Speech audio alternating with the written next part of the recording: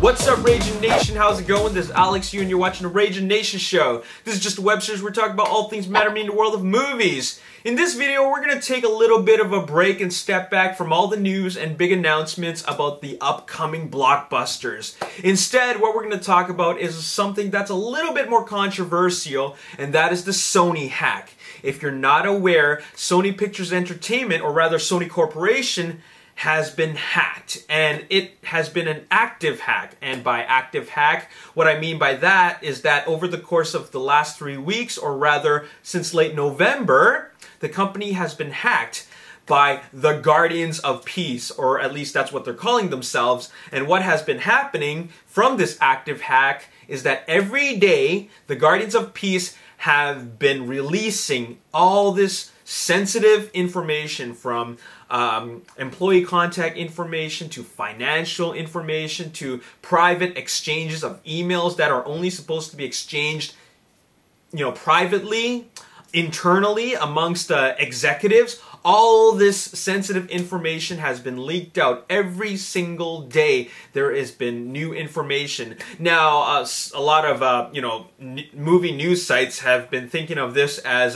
this is the gift that keeps on giving, because we're seeing all this great information, especially about upcoming news, from talk about their big franchises such as the future of the Amazing Spider-Man franchise, Men in Black, and even Ghostbusters. Now, all this news is very, very juicy, since I love movie news, but I'm not here to talk about that. In fact, I'm not even going to talk about the juicy information that has been leaked, because that would be irresponsible of me. In fact, I think it's very irresponsible for any other movie news site to talk about it. So I'm not here to talk about that. What I'm here to talk about is the result of this Sony hack and how it affects us as movie goers.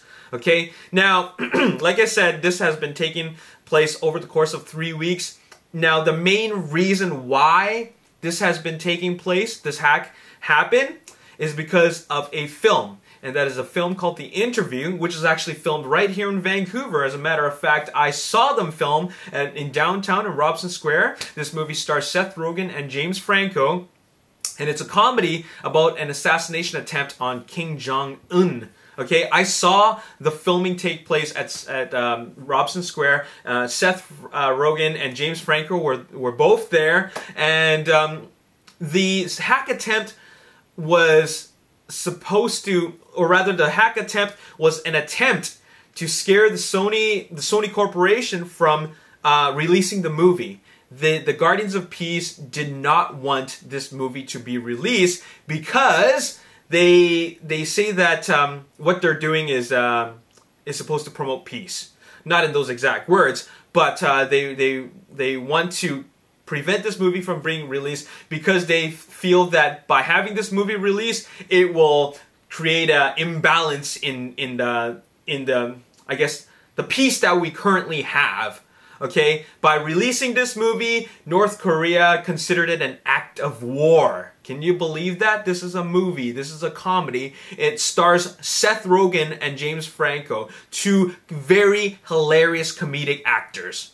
And North Korea is considering this an act of war. All right? Now, there are only, 6, 7, 8 days left before December 25th when the movie is being released. But today is the day where it looks like Sony Corporation folded. They considered, originally they considered it a bit of a bluff from North Korea. That it would be an act of war, and that they're not going to be scared or intimidated, so they're going to release the movie anyways. But in a very recent development, the hackers stated that if the theaters that decide to release this movie, there will be a 9/11 scale threat on these theaters, and whoever is around these theaters or lives around these theaters, you best get the hell away from the theater that is releasing this movie, because it'll be devastating. So now we're talking about a national security issue. Originally, this was just a hack attempt, okay, a successful hack attempt, and then now we're talking about national security and the public safety. People's the public safety and personal security of people, all right? Innocent people, all right? So because of that, Sony gave theater chain owners, the option that you can opt to not release this movie. Okay, if you don't feel comfortable or confident, you do not have to release this movie in your theater. So first, we had a couple of cinemas pull out, and that is AMC Cinemas, Bowtie Cinemas, Cinemark, Landmark, even Cineplex, ArcLight. You know, big theater chains. And as all these theaters were dropping off the list, Sony Corporation decided that, okay, we're pulling out the movie entirely. We're canceling the release of this movie entirely. Okay. Now, at the time when they updated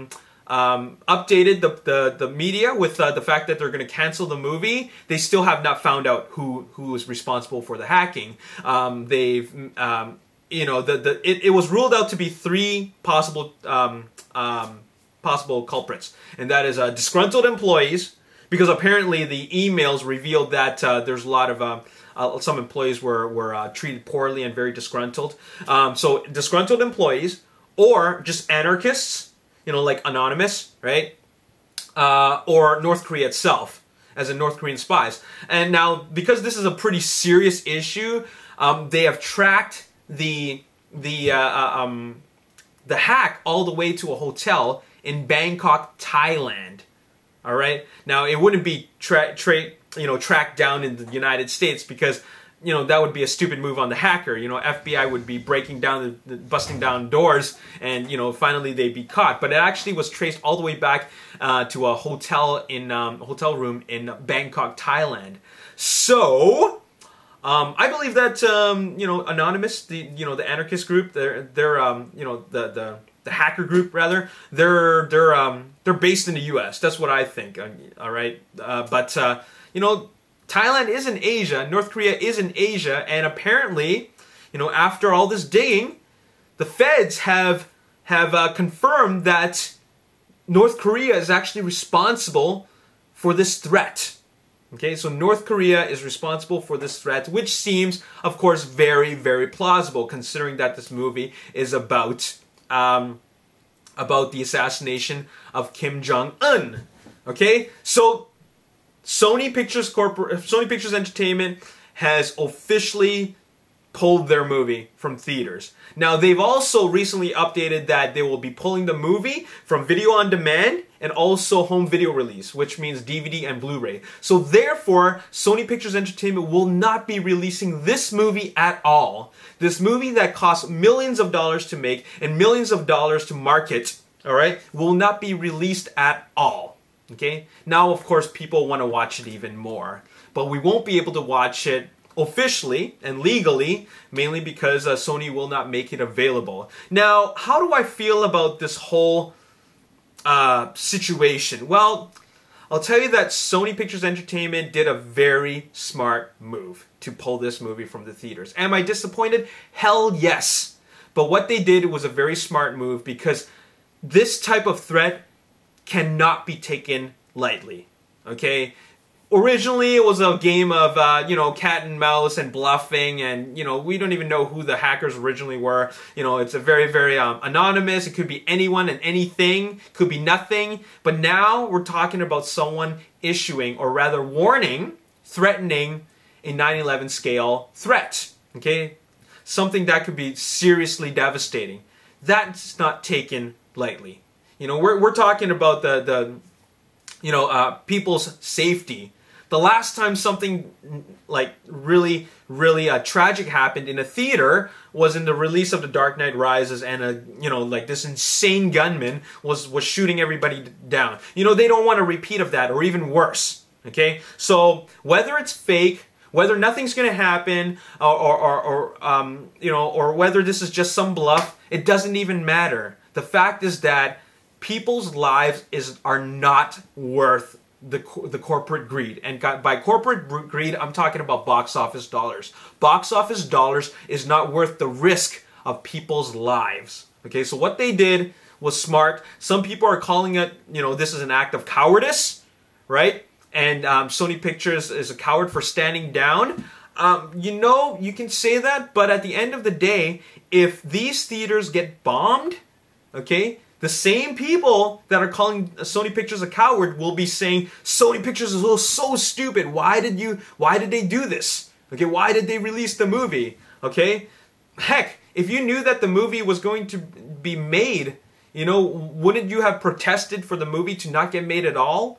All right. So anyways, what I'm trying to say is that I think that Sony Pictures did the right thing. You know, they did the right thing. And it's unfortunate that it's not happening. But unfortunately, this is a complete lose-lose situation. Okay, North Korea wins with their cyber terrorism. All right, they won with their threats. You know, Sony Pictures folded.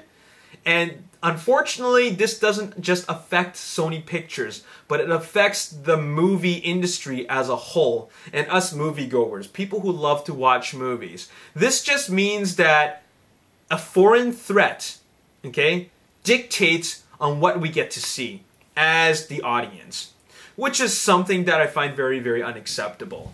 There are so many movies out there which talk about foreign threats. You know, any movie involving like these Muslim terrorism. You know, like for example, Zero Dark 30 or anything that's out there right now, or the upcoming American Sniper, which depicts the Muslims as bad guys. You know, any movie involving Saddam Hussein or Osama bin Laden or Taliban or Al Qaeda. You know, what about these films? Or what about Team America, World Police? That was a comedy. Or what about G.I. Joe Retaliation? That had North Koreans in it. Or Red Dawn, or Olympus Has Fallen. Does that mean that we're not going to be able to see films like this later on in the future? The answer is probably yes. We're not going to be able to see these movies ever again. Anything having to do with North Korea will be shunned out and will be not an option for Hollywood to make films like this. You know why? Because it's not worth the risk. All right? And you know, we're talking about millions of dollars, but we're also talking about lots and lots of innocent lives. All right? Whether it's a fake or not, it doesn't matter. All right? It's just not worth the risk. You know, the first sign, the polling of this movie is the first sign of the movie industry folding from a foreign threat. The second sign is actually a movie called Pyongyang. Actually, it's based off a book, which is actually starring Steve Carell. That movie got pulled today. The production of this movie got pulled today. Originally, it was supposed to be directed by Gore Verbinski, starring Steve Carell, and it's a movie about a man's experience in North Korea, in Pyongyang. Unfortunately, that movie's not getting made anymore as of today, okay, because of what just happened. So what does that mean for the future of films that have to do with North Korea? Well, they're not happening.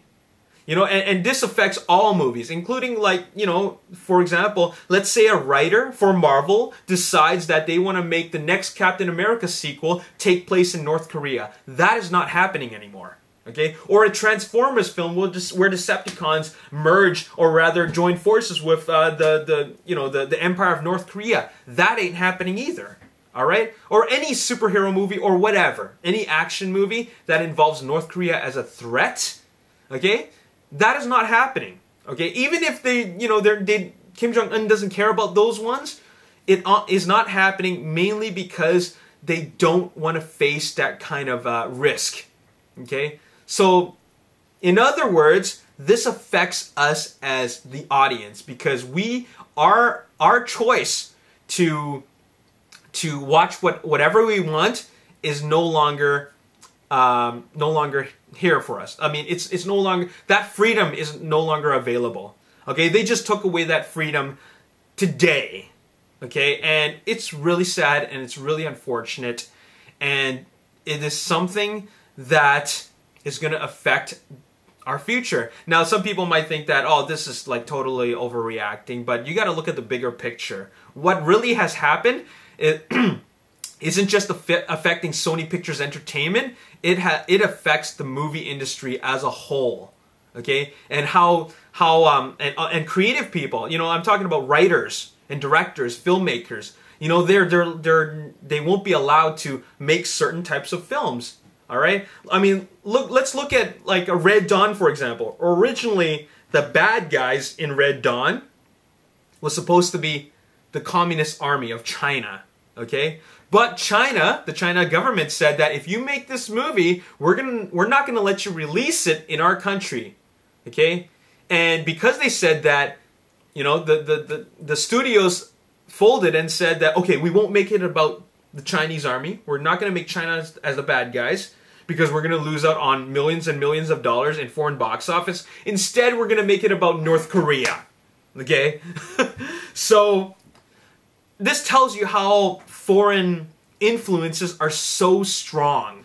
Okay? And while I do, you know, you gotta, some might argue that, well, it's about money. They're here to make money, right? It is a business. Absolutely. But not at the expense of human lives. Okay? So, you know what? I just really wanted to take the time to talk about this because I wanted to share my thoughts and express how I feel about this. And I'm very, very sad. I'm very, very sad that not only will I not get to watch this movie, but this dictates the future of films in general. Okay? Films will never be the same, or rather the industry will never be the same after this. And you might not think that anything changed next year, but actually a lot of scripts that have not been made into movies will have to be revised. Just like how this movie, this upcoming film, or supposedly upcoming film called Pyongyang, it's no longer going to be made because of it, because of this incident. Okay? Who knows what will happen to some other films that we don't even know about. All right? Now, let's talk about the future of this film. It's not going to be released in theaters. It's not going to be released on video demand. It's also not going to be released on Blu-ray or DVD home video release. So, how can we watch this movie? At this point, a lot of people want to watch this movie. As a matter of fact, if you weren't even anticipating this movie, you want to watch it now. Because you know so much about this controversy, it makes you want to watch it. Alright? So you know what should happen? What I think is going to happen is that somebody within internally in Sony is going to release it somehow. It's going to leak it. Okay? There is going to be a leak no matter what. Okay? Somebody's going to end up leaking that movie, and we're going to see an illegal version of it. And I am against bootlegging of this movie. I'm against bootlegging in general. I'm against illegal download, but this is the only time where I feel that it will be justified, mainly because it's a great way to stick the middle finger to North Korea. You know, they should just release this movie anyways, for free. You know, don't profit from it. Just release the movie so that we can watch it. Okay? And it's not just about watching it. It's just because it is a way to really express that we will not be intimidated.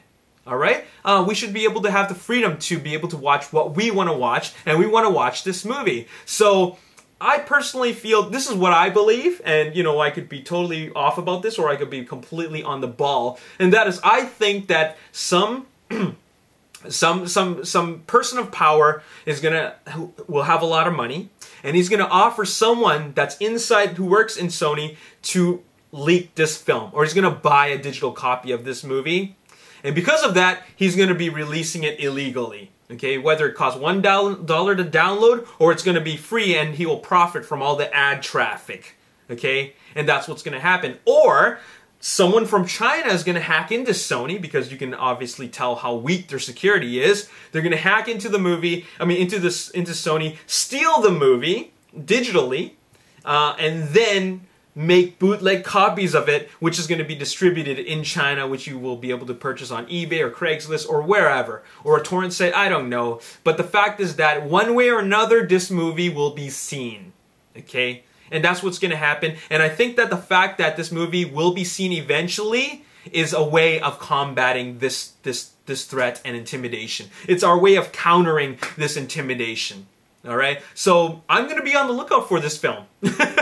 That's what I'm going to do. I want to watch it. It was filmed in my city, and I was looking right at James Franco and Seth Rogen. I want to see what they did. All right? And another thing is that, and this is kind of spoilerish for the movie, but I don't really care, because, chances are most of you won't be able to watch it. And that is, there's a very spectacular death scene for Kim Jong-un. I want to see that. Okay, I think a lot of people do want to see that. The death scene is supposed to be a really, really, really spectacular. And you know what? I'm thinking like, how can you make a movie about assassinating the leader of North Korea and not make it spectacular? Okay, that's a given. You gotta make it spectacular. You gotta freaking own that son of a bitch. Okay, so that's all I gotta say in this video. I'm just here to share my thoughts. I think it's a very, very sad thing. It's a sad day today in the movie industry, and it's also a sad day for people who, you know, who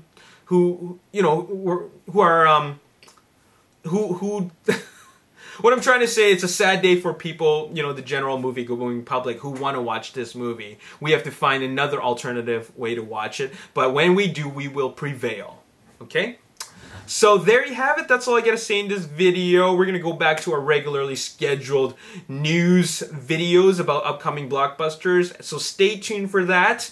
I decided that I'm not going to be talking about all the Spider-Man leaked news, but I will talk about some information about it later on in the future that doesn't come from the leak. Okay, so there you have it. That's all I got to say in this video, so stay tuned for more videos. As always, if you enjoyed this video, hit the like button, subscribe to the YouTube channel, like me on Facebook, The Ragin Nation. Also follow me on Twitter, @RaginNation. My name's Alex. Thanks for watching. I'll see you next time. Peace. Very, very good visual storyteller, as well as a very good story-driven storyteller. By saying that, I mean like he's very good at developing